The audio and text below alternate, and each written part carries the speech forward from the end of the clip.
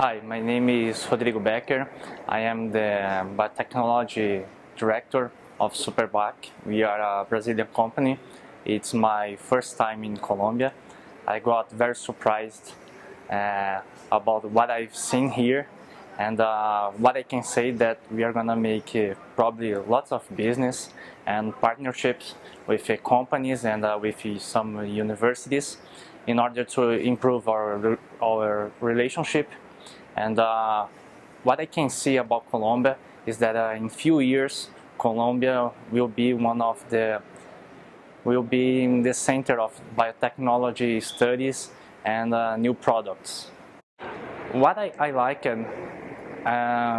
were the universities.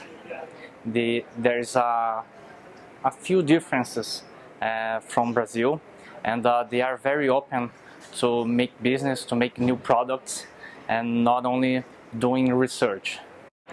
The challenge, I believe, is to improve and get known around the world.